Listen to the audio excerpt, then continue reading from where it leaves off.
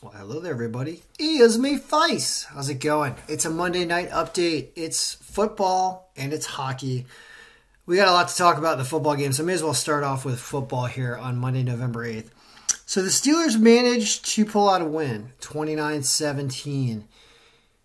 I'm a little bit down on football, but not entirely, and I'll explain why after watching this game. So I was paying attention to all the officiating in this game. And a part of me wants to say that some officials need to be fired in this game. I got the feeling while watching this game up until about the third quarter that somebody was somehow trying to make the Steelers win this game by more than 7 points. Is what the calls look like. There was a touchdown call back to Jimmy Graham for a non-existent penalty. There was a taunting call that let the Steelers continue a drive that did not really look like taunting. And then if you watch the official that threw the flag for the taunting call against the white guy with the blonde hair and tattoos that got called, I can't remember his name, but the official actually backs up into him almost to hit him when he's coming by. If you really look at the replay of what happens, even though they didn't call him for hitting an official, it looked like the officials were not okay with the Bears winning this game. And what made me start laughing was when the Bears have a fumble recovery for a touchdown, things that they can't overrule, and this became a game. I was like, what is going to happen here? I was like, if they're continually trying to make the Bears cover, and then the Steelers cover, and then the Steelers go kick a field goal to only be up by 6, all of a sudden that kind of kills that. And then the Bears come down and score and take the lead, and it felt like the game wasn't on the level because there were too many calls that were going against the Bears, and they were still staying in it anyway. That I got soured on doing this algorithm, and this has happened in the past when there was that penalty with the New Orleans playoff game years ago where the sportsbooks actually refunded people's money that bet on the Saints because there was a clear pass interference call that wasn't called late in the game in the playoffs. There's some things that make you wonder how susceptible these guys are, you know.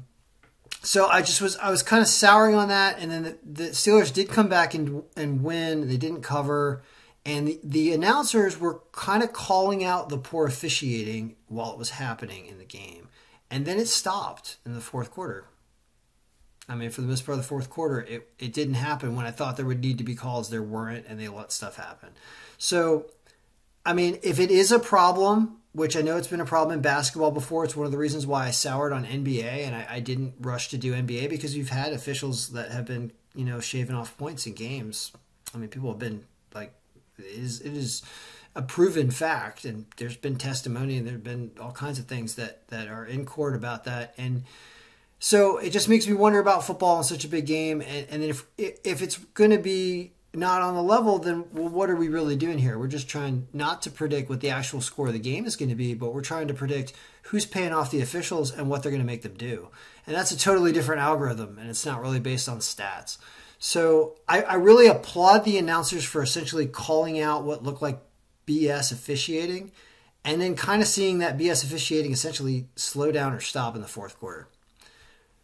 I mean, maybe we could have an impact if we all really, really complain, and you know, we have cameras and we have the ability to like see what really happened and to go back and make these calls right. And I hope that we continue doing it because the integrity of the game is what matters. When you have so much betting going on, if we're not going to have integrity in the game, we're going to have officials clearly doing stuff that's not accurate. Those officials need to be fired, and we need to get that out of the game so that we can all appreciate the true sport and fair sport. If it's not fair, it's not fun. All that being said, it just upset me a little bit. You watch that game, I wasn't happy with what I saw, but it did at least end okay, I feel like.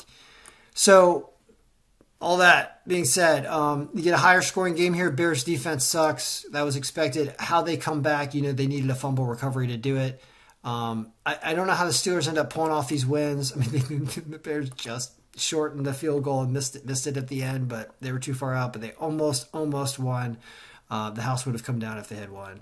So that's that game. We end up 7-7 for the week, and And I'll do some updates next week. I'll start to incorporate the defense a little more into the scoring. I have some ideas about exactly how to do that with the formula. So we'll keep it on.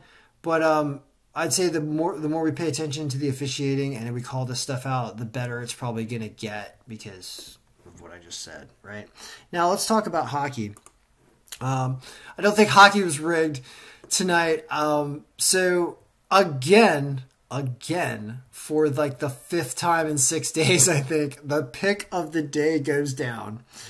Florida goes down, and I didn't bet. I'm in a state where I can't bet. I'm in North Carolina right now, and so I could laugh at this, but I was going to bet it before I left Virginia. I thought, no, I'm like, forget it. I'm like, hockey's having trouble, and so when I looked at this game, I didn't watch any of it, but when I looked at the shot totals, apparently Florida outshot the Rangers 45-18 and still managed to lose this game 4-3. Shesterkin played good. It just reminded me as a hockey player that hockey is a game where that can happen.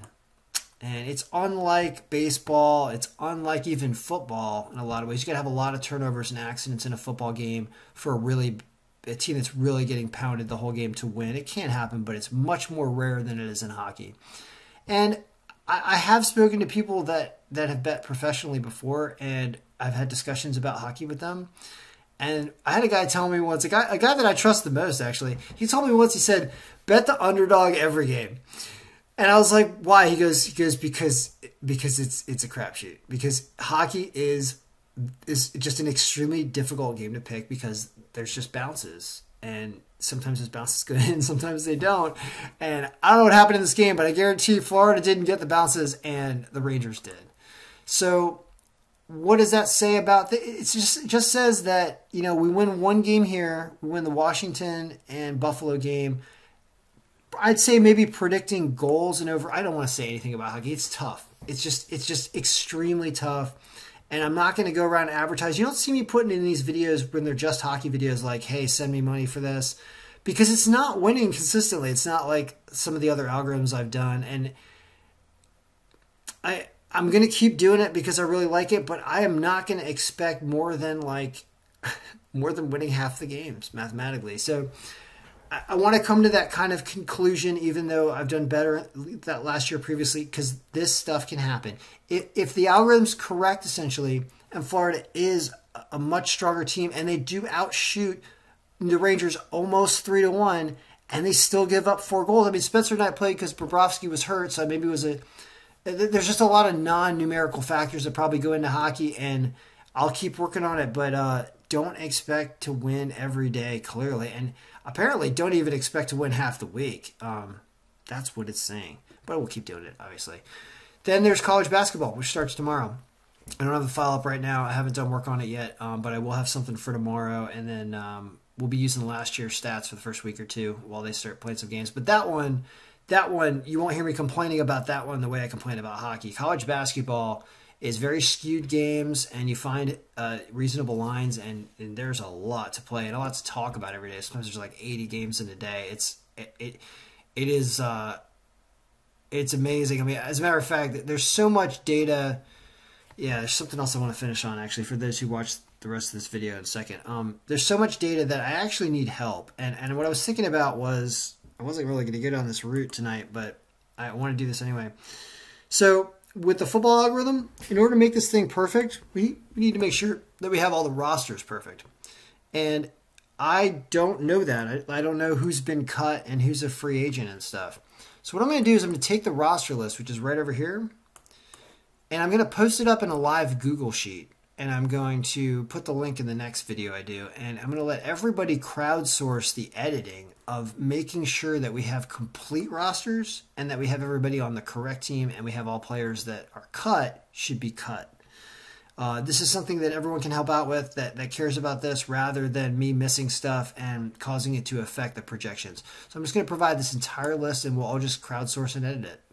And make sure that it's accurate, because then it's going to be easy to import into here, and then we'll be able to have more correct scores because we'll know who's on the correct teams. So that's something we're going to do before week 10, which is coming up now. Before Thursday, we'll get all that sorted out. It's only Monday night right now. So that's the update for Monday night. I put out a video about my fantasy thing for NHL 9-mans. If you care about that on FanDuel, you can have that thing for free. Just give it away, everything for free. It's freaking free Monday. Yeah, so watch out for hockey, but get ready for college basketball. And then we'll see about NBA. I'm still not at 1,000 subscribers yet, so I'm not. I said I was going to launch it at 1,000 subscribers. I'm still like 30 short, so tell your friends. All right? Good luck, everyone. May all your picks be winning. We'll be back tomorrow with a video.